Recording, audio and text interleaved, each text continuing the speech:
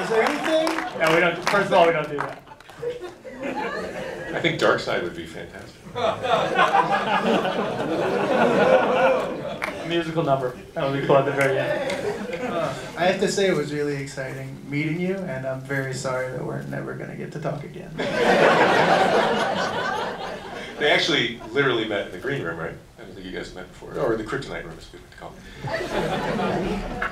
it. So, you mentioned issue 99. Yeah, let's talk about issue 99.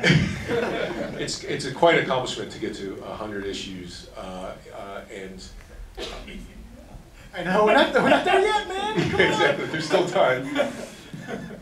And you started in, what year was it, 2003 also? 2003, yeah. So that's interesting that you guys were both on your initial zombie journeys I in 2003. I have to say, we started working on The Walking Dead like right around the time 28 Days Later was released. Right. And so we got a big jump from that, but then, like a year later, it was Dawn of the Dead and Shaun of the Dead, and I think that really put a big spotlight on zombies, which I think really worked out for me. So it was pretty awesome. Thanks, dude. That's cool. You should do a Superman thing. I don't even know what you said. Yeah. I don't know what you I think said. he's going to be the next Batman.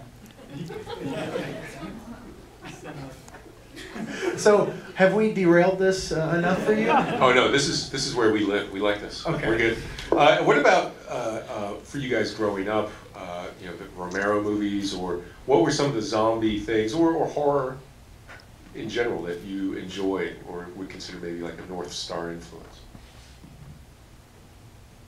I see you looking at me. I mean, Romero is obviously a huge influence on, what I've done with The Walking Dead. Horror-wise, I actually was not allowed to watch horror films for a really long time, which I think is why I'm such a sissy. I was actually allowed to rent a horror movie like every year on Halloween. And that was the only time I was ever allowed to watch a horror movie. And so every year I either got Hellraiser or Hellraiser 2.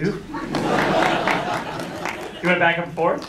Pretty much. I don't think the third one was that good, but I think they just made another one, didn't they? I think there's like 9. oh, there's like 12 of them. Yeah, I don't know. There's a lot. But so yeah, I actually didn't get into like horror stuff really until high school. So and which is I'll tell an anecdote to fill time, so we don't talk about Superman.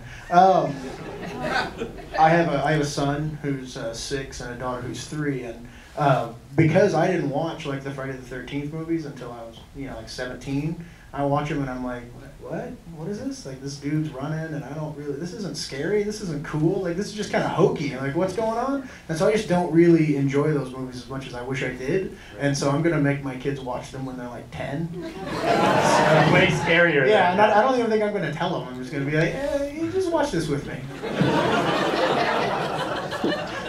Your mom's, she's on a trip or something. Don't worry. Don't tell her when she comes back.